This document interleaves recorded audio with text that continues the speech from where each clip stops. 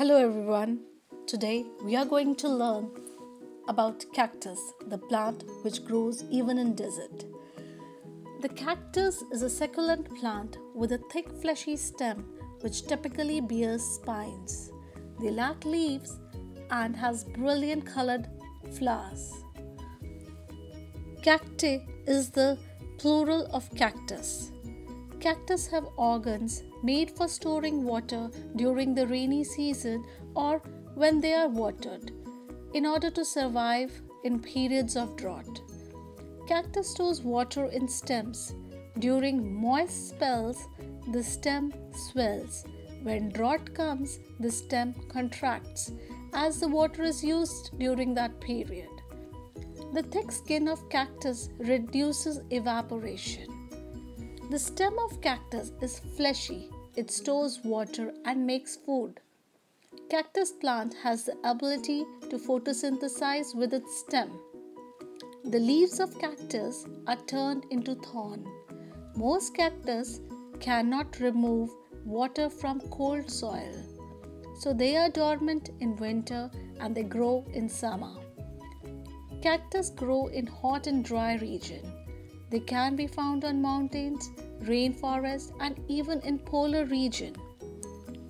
A cactus is a succulent adapted to dry, desert-like condition. Not all succulents are cacti. Only 1/4 of the 10,000 species of succulents belong to the cactus family. All cactus have flowers. If a succulent doesn't produce a flower, then it's not a cactus. Cacti are so efficient at collecting water that they have been found in the Atacama Desert, which is one of the driest places on earth. Cactus have thick fleshy stem with waxy skin.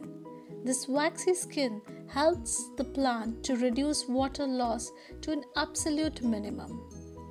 Cactus spines keep the plant protected from being eaten by animals. Cactus spines can be straight or hooked. Cactus have extremely long roots. A cactus plant may produce about a million seeds. Only 1 or 2 seeds will live to become a new cacti. The rounded pads from which flowers and spines originate are called areoles. If you are planting a cactus, remember to keep the plant in sunlight as it requires bright light to maintain good color and shape. Secondly, water newly planted cacti little as their roots are susceptible to fungal soft rot before their active growth actually begins. After 4 to 6 weeks, water the plant thoroughly. Let the soil dry completely before watering it again. Cactus are generally pretty easy to propagate. Just cut a piece of the existing plant and plant it in the ground. Soon it will create roots and grow into a new plant. There are about 2,000 varieties of cacti with different shapes, color and sizes. Hope this video on cactus has answered a lot of questions you had regarding cactus plant.